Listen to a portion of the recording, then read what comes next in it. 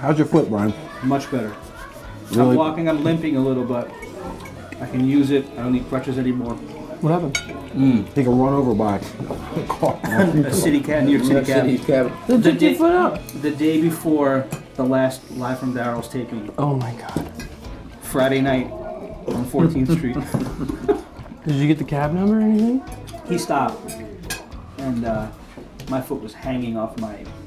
Oh my God. 3 broken bones, a dislocation, surgery. Oh, brother. I was pissed when it first happened because I hit the ground and I was But like, he said, I think I could do the gig the next day. well, I called I said, get the Pesco. fuck out of here. I did. I was in the emergency room and I called Pesco and I go, listen, they're just gonna put me in a cast because it's swelling. It's gonna take a week before I can get surgery. I don't need my left foot. I can do it, I think. You said that before the pain kicked in, though. No, that was way. This was like 6 hours after I got hit.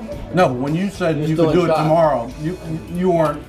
Oh right. Your I was brain still. I was wasn't in comprehending. shock. Yeah, I was in shock, and then the next day, I was like, "Wow, thank God that drummer was around." Yeah, that was the weird thing. It was the Blind Boys of Alabama. Yeah, totally. And they were playing up in Connecticut, about 30 miles, 25 miles from there.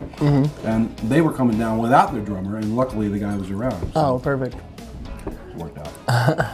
Kind of just put my left foot on the side, had a fixed clothes hat, and a kind of swishy hat on the other side.